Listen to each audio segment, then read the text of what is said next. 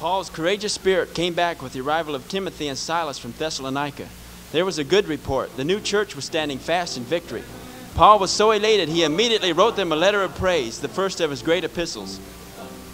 After a year and a half of successful ministry in Corinth, Paul sailed for Jerusalem. Upon arrival, he learned of a great financial need among his very poor Christian brothers there and determined to take up a collection among all his churches for their relief.